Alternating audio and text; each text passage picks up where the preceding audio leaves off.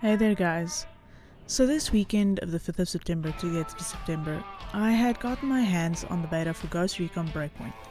This video isn't going to be a review in any way as the game is still in beta, and it wouldn't be very fair of me to judge it too much right now, as the devs could very well fix the things that are wrong.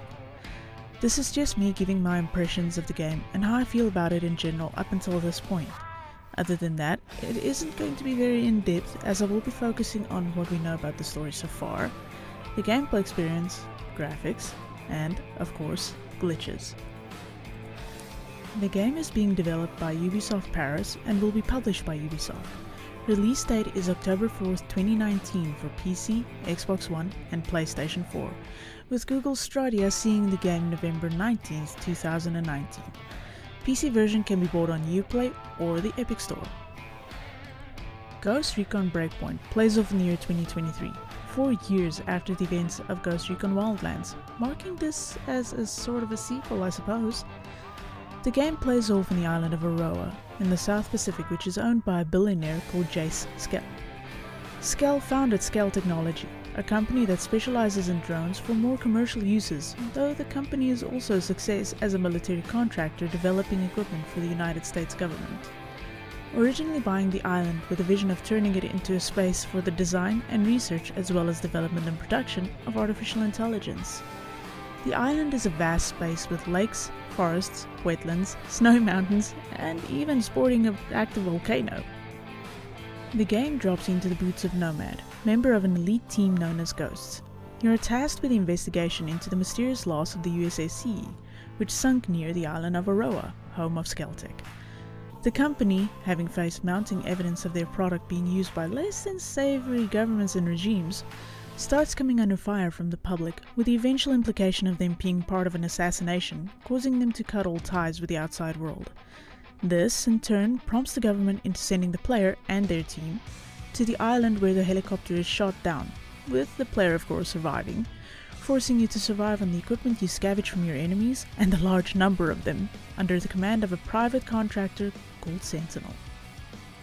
Character creation in this game is based off the one that they used for Wildlands. Male and female gender options, and some basic facial structure choices.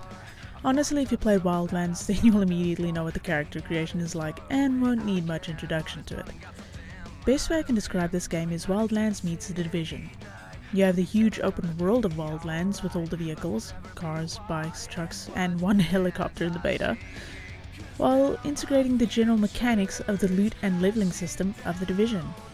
A difference with this is that you can play solo. There are no AI partners as far as I can tell. To have a bigger squad meant teaming up with friends or with other people. Something I noticed though is that you actually have dialogue options now and can interact more freely with certain NPCs, asking them questions or information about your mission. Though I feel like this gives a new dimension to the game with immersing you a bit more in what you're doing, it still felt a bit on the strange side to me. It was something I could get used to though. You also now have to find blueprints of weapons and attachments scattered all over the world instead of just outright buying them. You can get them for free if you do this. As for stores, yeah, those are a thing now in this Wildlands type sequel.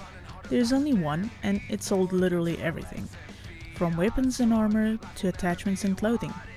Ubisoft made things a bit easier for us with the beta by giving us 30,000 Skelltech credits, in-game currency, so that we could just go nuts and buy whatever we wanted off the store just to test it out for the beta. So there was no real grinding for us to do at this point. Though I have to admit, seeing the amount of credits you picked up from bodies or sometimes got as rewards wasn't that much, so it might take you a while to work up to the amount that you want to get so that you can buy the things you want. On the upside, it does drop quite often from enemies. This time there are classes also in this game. Yep, just like Division. You also level up and spend points in unlocking new skills and abilities. Gone is the supply system that was utilized in Wildlands. Which, honestly, I appreciated that. I kinda hated that Wildlands would force me to scour for minuscule amounts of supplies and cargo just to level up my skills. It felt way too grindy for me and took away from doing the things that I wanted to do because I was too weak to get to do the fun stuff. But I digress. This isn't about Wildlands, this is about Breakpoint.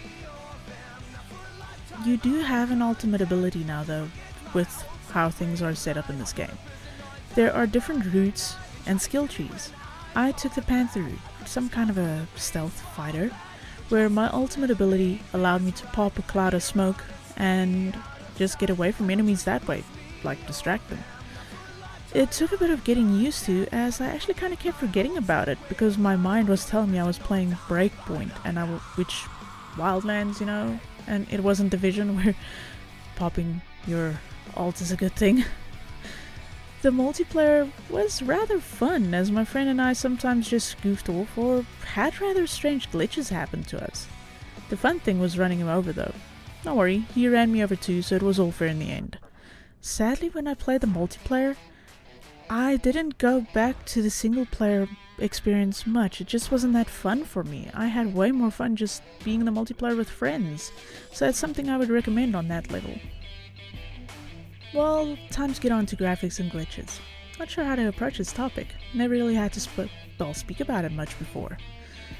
Well, I played the game on high settings first, until eventually I just bumped it up to very high settings. In both cases, there were some parts of the game that looked a bit blocky. It was odd. Fires had a strange kind of pixelated look to them, and I didn't really want to bump up the graphics anymore because it was kind of hot that day when I was recording and I didn't want to melt my computer. Apart from that, well, graphics was overall pretty solid looking.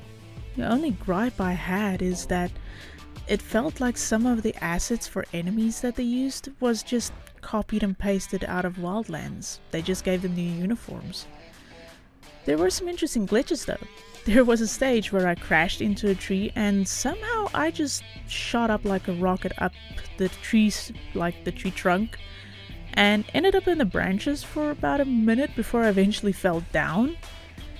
And I'm sad it happened when I wasn't recording. I was just kind of goofing off to see what glitches could happen just from running around in the world.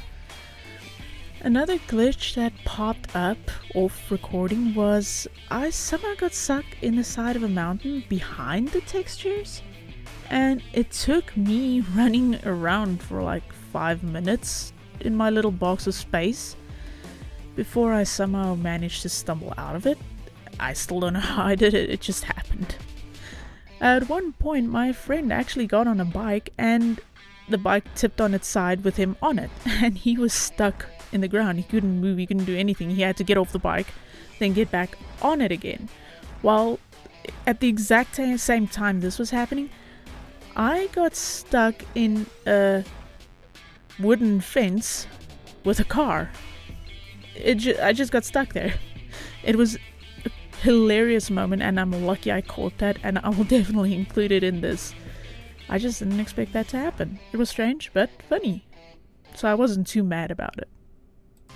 So my final impression for the game, or my final word on this, is personally I actually liked it and I enjoyed it. I had a lot of fun. But there were things that I had personal gripes with and didn't like. I can see the game suffering the same thing that Wildlands and Division did for me. I will get bored because the missions will be repetitive even if they have a different script and setting for it. It will turn into a grind fest on another large map that'll have me feeling bored throughout. Only good thing I can see is that it is easier for me to play with friends and just run around together on the open world. It has some solid gameplay and the graphics isn't too bad, pixelated fires notwithstanding. Though I do hope that they fix up the glitches that I encountered so that it doesn't break immersion or frustrate people. Other than that, if you were a fan of Division and Wildlands, then you will probably enjoy this title. It has a lot of great qualities. It just isn't something I can see myself buying on release though. I would probably hold out for a sale, as the last time I went into full price on one of these types of games, I ended up getting bored and felt angry with myself for spending such a large amount of money on a game that I just couldn't get back into after playing it for a few hours. So I'd suggest holding out for a sale if you're not very sure about this game, because like I said, it's gonna feel grindy after a while.